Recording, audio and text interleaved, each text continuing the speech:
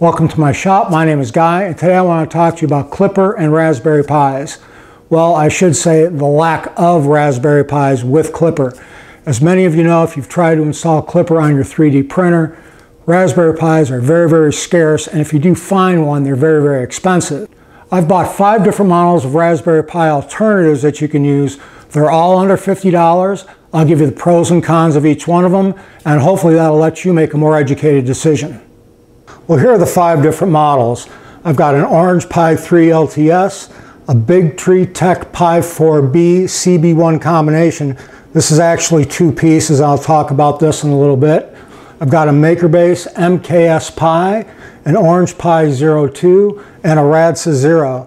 And I'll leave links down in the description where you can find out the pricing for all these and where to get them. This is the Orange Pi 3 LTS. It's got a 1.8 gigahertz quad-core processor. These are all ARM boards, I should mention. It's got a USB 2, a 1 gigahertz Ethernet, 2 USB 3s. I've got an audio jack. I've got a full-size HDMI. Around the back here, I do have a reset button. Underneath, there is a place for a micro SD card, USB-C, your GPIO pins. This does have an external antenna. This does have Wi-Fi and Bluetooth 5.0. A couple things about this board. First of all, if you want to power this board up, you've got to use the USB-C port here or the GPIO pins here. Just put 5 volts on those, either with a buck converter or a 5-volt power supply if you like. I mentioned before that there's 2 USB 3 and a USB 2 here. There's no camera input on this anywhere or a display. The only thing it's got is an HDMI out here. So if you want to hook up a touch screen to this, you've got to hook up the HDMI out here and the USB here. You've got to have a USB going to your main board of the printer, and then if you want a camera, you've got to use this USB port here. So all this stuff fills up very, very quickly, and there's not a lot of I/O on it. Now you can do a couple other things. It does have UART, so you can hook this up directly to the main board through the GPIO pins if you like, instead of using the USB 3 or the USB 2. Really depends on what you want to do. Next up is the Big Tree Tech Pi 4B adapter with the CB1.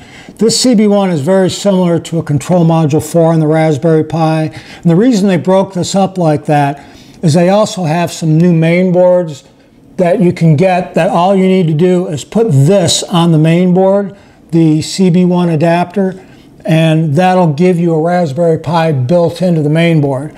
So you're basically getting 2 pieces here, but it's kind of cool. So this has a quad-core processor also. It runs at 1.5 gigahertz. You do have Wi-Fi on it. Just want to go around the board and explain what it has on as far as input outputs. You do have a 1 gigabit Ethernet connector. You've got 4 USB 2.0 ports. You've got an HDMI here and an HDMI here to give you 2 HDMI outputs. You've also got a USB-C here. On the back here, there's also separate 5-volt power, which is kind of nice. Now you've got 40 GPIO pins here that are the exact same pinout as they are on a Raspberry Pi 3 or a Raspberry Pi 4. This does have the standard 15-pin flat ribbon cable for the Pi cameras, and on the back it's also got the DSI output for the digital displays, which is very nice. So this is a full-featured board. I really, really like this board. It's got everything you need on it for a full Klipper installation and all your peripherals hooked up to it. I should also mention that this is the same configuration and format as a Raspberry Pi 4. So any Raspberry Pi 4 cases that are out there, you can print it out and this will fit in it. Now this is the MakerBase MKS Pi. This is a pretty interesting little board. It's fully self-contained. I'm going to go around here and tell you what the input outputs are. You've got a USB 3, 2 USB 2, gigabit Ethernet, eMMC, full-size HDMI, USB-C. It does have a reset button. This is for the display. I'm going to talk about that in a little bit. Another interesting thing, this is the power input for it. It can hook up to either 12 or 24 volts, which is pretty cool, especially if you're going to put this, obviously, inside your, with your control board and your current power supply. And here are the I/O for it, the GPIO pins for it. I want to talk about this connector. Now, this is for the display. If you want to hook up Klipper screen to this, this has a 24-pin flat cable for it, which is kind of weird. So it only hooks up with this, which is their MKS Pi TS35. Now, I bought this with that screen for less than $50, which was pretty good price considering it comes with the screen. The screen is pretty small though. My big fat fingers can't really touch a lot of it, but it does work well. Again, with the Wi-Fi not being on board, you've got to hook up to one of the USB connectors. So you are going to lose a connector there. So if you want to hook up, let's say, a camera, your printer, and the Wi-Fi to it, that's going to take all your USB ports. There is nothing on the back here for a camera. So you're kind of stuck there. This is the same format as a Raspberry Pi 3, so any cases out there, this will fit in. I really like this board. It's very well supported by MakerBase. It does work really well, but I just wish it had one more USB input on it, and I wish that this connector was the standard 15-pin flat cable that both the big Tree Tech and the Raspberry Pi use, and it had a camera connector, which it doesn't have. Now, this is the Orange Pi 02. This is a neat little board. It's very inexpensive, very accessible. Let me tell you about the things it does have on it, and then I'll tell you about the things it doesn't have that makes me not want to really recommend this board for some users. You do have a 1 gigabit Ethernet port. You do have a USB-C. This is your power. You've got a micro HDMI port. You've also got a USB 2.0 port. These are your GPIO pins. Right here is an external antenna for the Wi-Fi and the Bluetooth.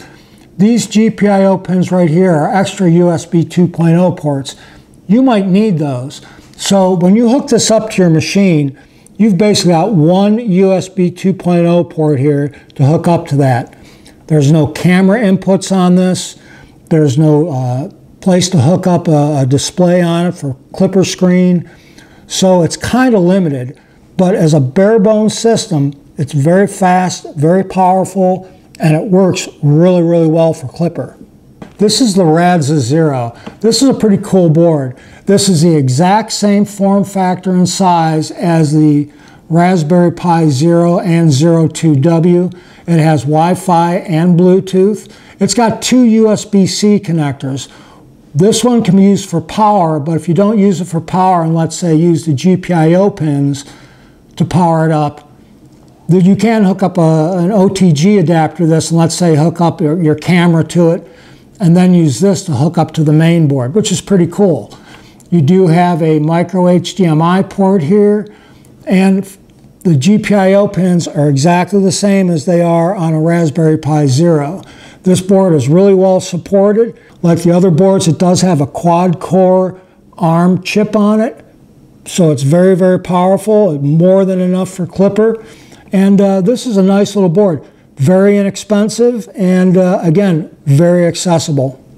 Now, in regards to installing Klipper on these boards, they're all very, very similar.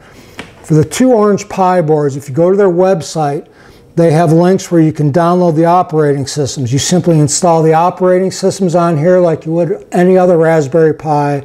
You burn it on a TFT card using Boolean Etcher or the Raspberry Pi Imager. You install the operating system.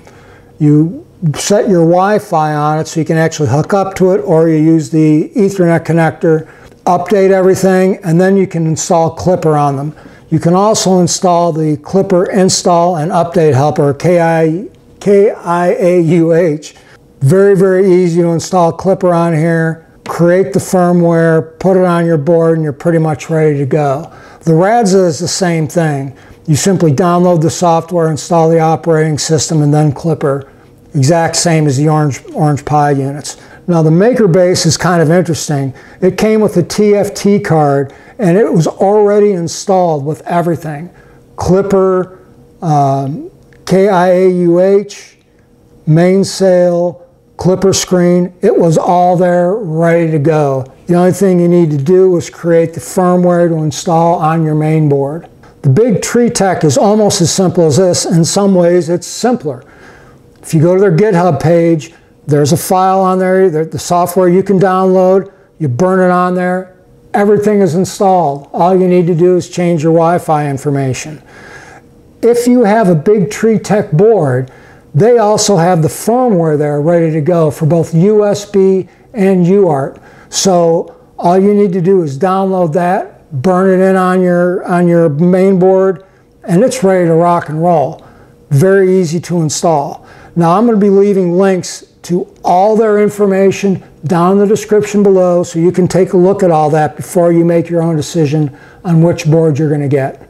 Bottom line is, all these boards are good.